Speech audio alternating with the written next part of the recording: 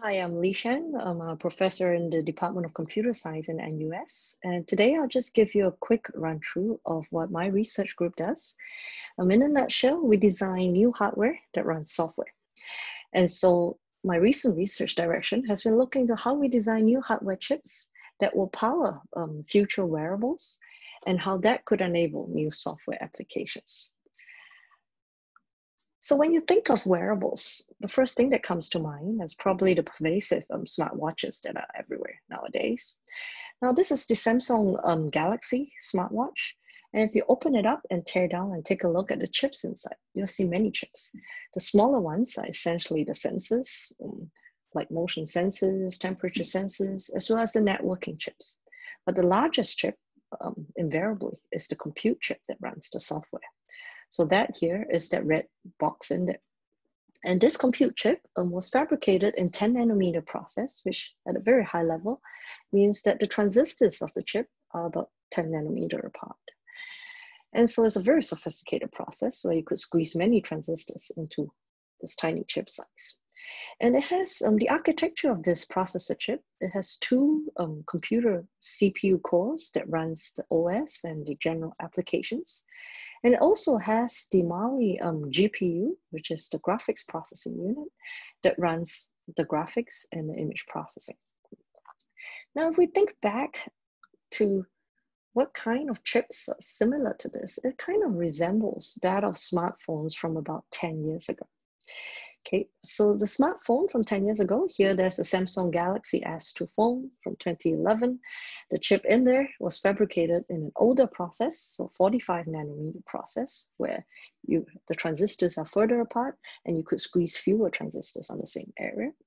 Well, the architecture then is about similar. It has two CPU cores as well, running at about 1 point something gigahertz, and it has a graphics processing unit, a GPU. So, but even then, the processor chip from 10 years ago is still more powerful than what we have in today's latest smartwatches. And so, for instance, they have basically more complex cores and more GPU cores. And the reason is very simple, is because the battery of a phone can fit a much larger form factor than what you could fit on a tiny watch. And so the battery life of this old phone from 10 years ago is still about 4 times higher than that of the latest smartwatches. So if we try to sort of forecast what future wearable chips will look like, right?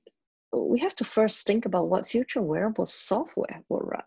What kind of software will run on future watches and so on. And perhaps today, if we look at the wearables we have, the software is fairly simple. All it does is count your steps, the more advanced ones, count how long you sleep. That's about it. But the phone, maybe what we can do is to first crystal ball to look at what we can do in very advanced phones today, because the smartwatches are kind of constrained by what kind of hardware you have today. And so if we look at phone applications that are more sophisticated and could be realized and are highly mobile, moving around with us, maybe that will give us a sense for what future wearable applications will look like. So here I'm going to sort of just highlight one particular application we looked at on phones several years back when I was still at MIT. And this was basically looking at how we could use software running on phones to enable driverless vehicles. Now, when you come to NUS, you'll see driverless vehicles going around being tested. And this is one of the driverless vehicles that was run by the Singapore MIT Research Center here. But what they use is very expensive and clunky LiDAR chips, such as those big ones up there. You see they have 3 of these around the vehicles. And the purpose of these LiDAR chips is to basically detect how far away obstacles are. So the cars, the trees, the roadside, etc. So the research question we had was, well, if we could build new chips, can we actually have phones that could enable such LiDAR? And so the effective function of LiDAR is that it shoots a laser out, and then by the time it hits the environment, be it a tree or a car, and it bounces back, that round trip time you calculate, and that gives you a sense for how far away that thing is.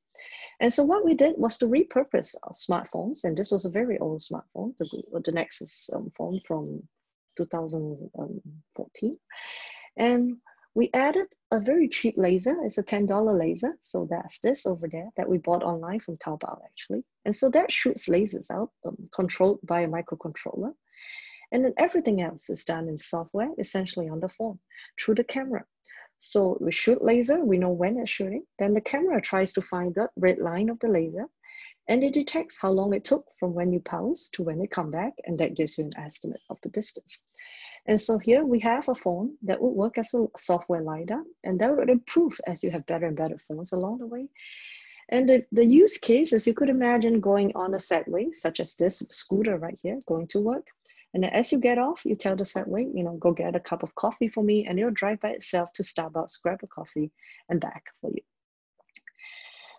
Now, if you look at that application, well, it is a very challenging application for the chips that run on it because it needs to be very real time, it needs to run very fast, and it all needs to run on the device because there's no time to send through the wireless to the cloud and back.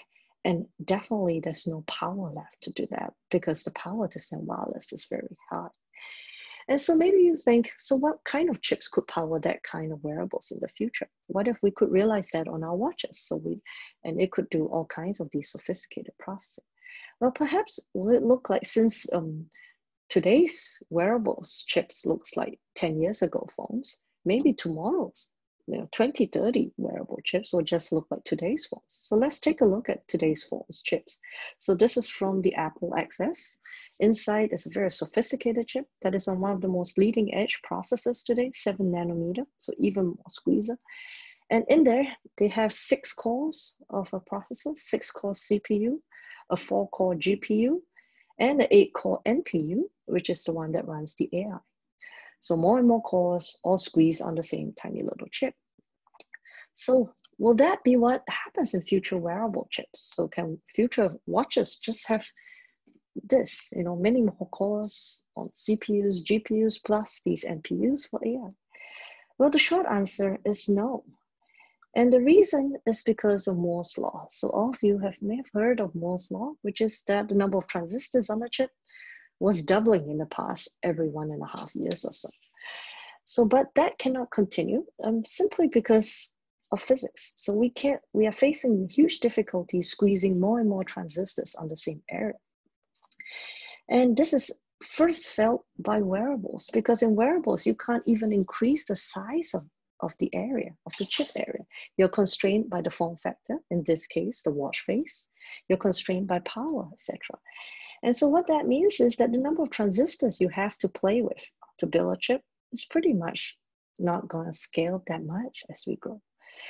And so what that says is that the hardware has to be designed such that we reuse these precious N transistors very well. So we have to make these transistors configurable so that you don't waste any transistors and you keep reusing all the transistors that you have on the chip for different purposes to run different software. And to make it very high performance per watt, so that because you have such limited battery, this hardware will have to be highly parallel and very simple. And what this means is that the hardware will have to be simple, parallel, and configurable, so as simple as you can. And then yet you have to run very sophisticated software, like we said, something like the software LiDAR. What it means is that a lot of it, the magic has to happen in software. The software has to configure these hardware very well and then run them very fast and at low power. And so I'll just very quickly show this one particular chip that we've built. If maybe you're familiar with FPGAs, which are kind of configurable chips that you could buy today from Xilinx, etc. Well, but what we've designed is what's called CGRA. So unlike a FPGA that does it at bitwise configuration, this does it at word-wise, and so it has coarser grain reconfigurability, which gives you the power, but yet you could still reconfigure it and deliver kind of good performance. And so this was one of the first chips I fabricated from NUS, and it works. And you can see that it actually could run pretty good performance speed up at only 100 milliwatts. And we're now working with GovTech and the government as well as to see how we could actually use this to accelerate new wearable applications for IoTs. Now, if you have chips like that, and we're designing many other chips that could actually do a lot more compute on a tiny little watch, then what could we actually realize? Well, besides, unlike phones though, these wearables are even cooler because they're directly worn on us. So that spawned us to think about whether we could do actually fancy molecular monitoring on these electronics chips. And so PH Watch is one particular first sensor that we built. And what we did was to basically hit on the pulse oximeters on smartwatches. So many of your smartwatches and phones today have pulse oximeters, which basically measure your heart rate.